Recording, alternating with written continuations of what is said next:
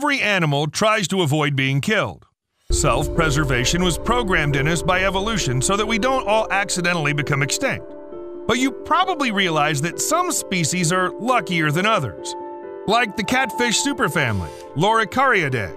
Ever heard of it? These fish, or rather several species of them, were blessed with so many abilities and special features that are worth attention. First of all, these catfish have built-in armor. For example, bristlenose catfish are covered with a tough body armor with spines around their heads.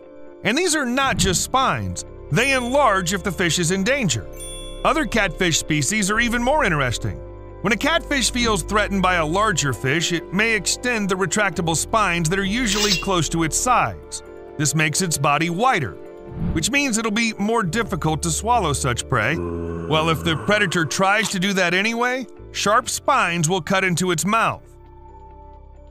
The predator's lucky if those are ordinary spines because some species of catfish are actually venomous. Moreover, the venom of some catfish is so potent that it can kill a human. Approximately half of all known catfish species, there are about 3,000 of them, are likely venomous. But this ability is only used by fish as a defense. When the catfish sets its spines in motion, the pressure rips the skin over the venom glands. The venom spills out and gets into the wounds of the predator. As you remember, by that time, the predator's already wounded by sharp spines. But back to the armor that nature bestowed upon catfish. The entire superfamily Loricariidae has it, and yet I want to focus on certain species. The three-striped cory is a very small fish, the length of which doesn't exceed 2.5 inches. They're kept in aquariums, and no one even expects they can survive a piranha bite. To find out about this, the scientists had to pit two fish against each other in an aquarium and see what happens. Imagine how surprised they were when a cory was cornered, bitten 10 times, and then wriggled free and swam away looking irritated. Cory wasn't hurt or scared, just annoyed. Any other fish would lose part of its organs in just one bite. The secret to the amazing durability of the three-striped cory lies precisely in the armor, the scales of which are made of collagen and minerals able to withstand enormous pressure. Cory's scales grow from osteoblasts, the cells responsible for building bones. A hardtop mineral layer of scales prevents the piranha's teeth from piercing the armor, and the soft layer underneath absorbs the force of bites. The scales don't split, the piranha is left without lunch, and the three-striped cory can keep doing whatever it does. Piranhas need to make 8 bites just to put a dent in cory's tail armor, and breaking through their abdominal scales works only 20% of the time. Well, even these amazing fish have a chink in their armor, the area around the gills with a gap. If the piranha sinks its teeth there, it can decapitate the cory. To prevent this from happening, they flare out sharp spines on their pectoral fins and back and drive away predators. And how do you like the ability of catfish to breathe air? I mean, swimming to the surface and taking a breath. To gain this ability, the catfish had to evolve several modifications of the digestive tract that function as accessory respiratory organs. While this is not a kind of skill you might show off in front of your fish pals at a party, breathing air is required for survival. In some water bodies, there's too little oxygen dissolved in the water. In order not to suffocate, the catfish had to come up with something, but they used this method of breathing only as a last resort and only under stress. Also, in order to breathe with the stomach, it must have a little food inside, so you either eat or you breathe. But these aren't the only unique abilities granted to catfish by evolution, because some catfish can survive without any water. Common plecos from the Loricariidae family are known to survive out of the water for up to 30 hours. So people sell them in the markets alive, simply laying them on the counter. The catfish should thank the scales for this ability to live without water. The thing is, catfish are quite easy to spot in the water, so they become prey for birds. But the birds quickly realize that they've grabbed something prickly and very hard. After a couple of attempts to eat the fish, they give up, throw it away, and try to find a less feisty lunch.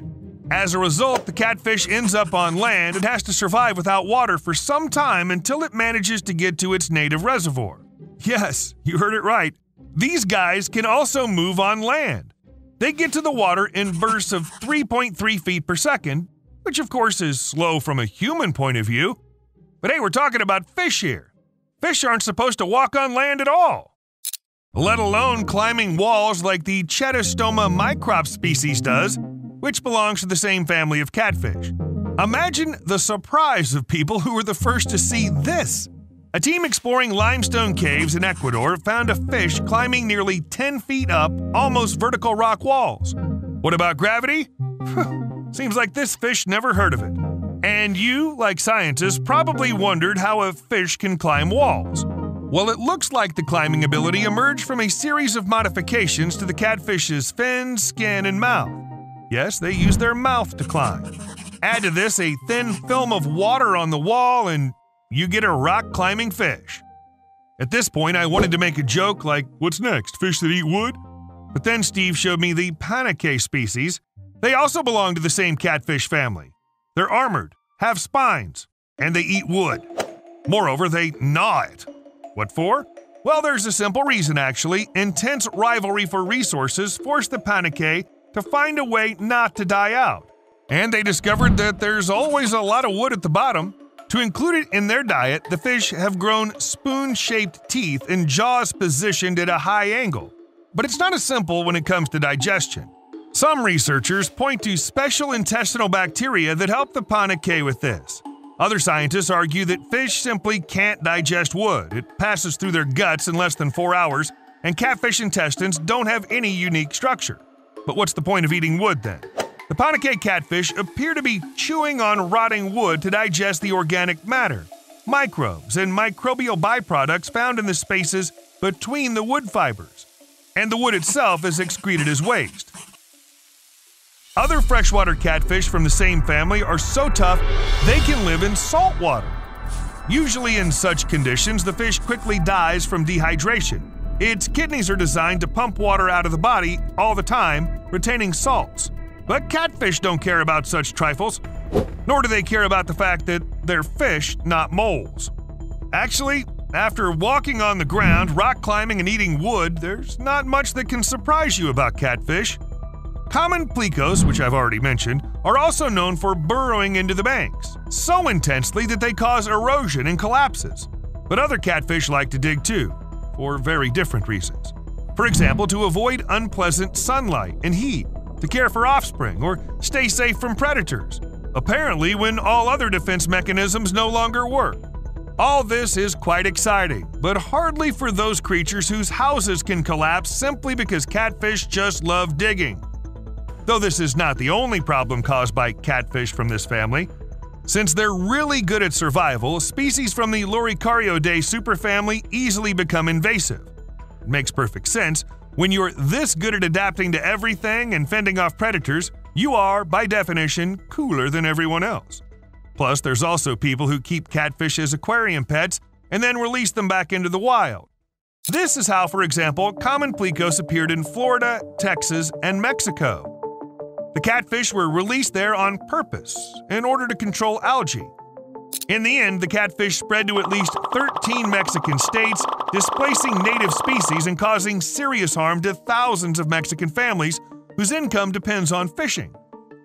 In general, in Mexico, common plecos are not very liked, and even got the nickname devilfish.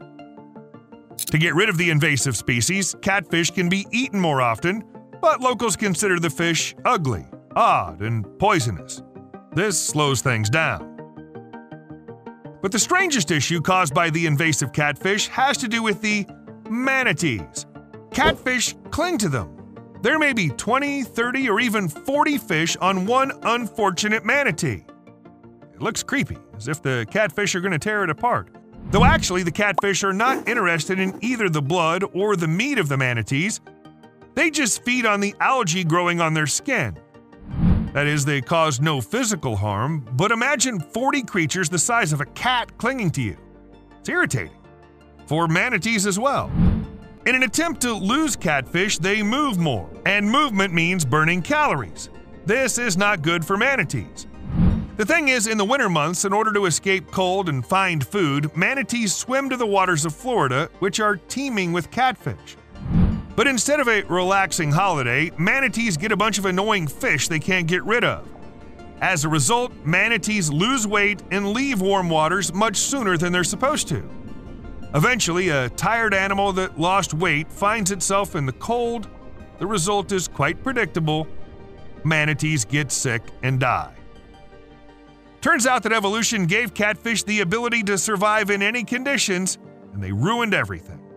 Well, nature has a rather weird sense of humor. See you later.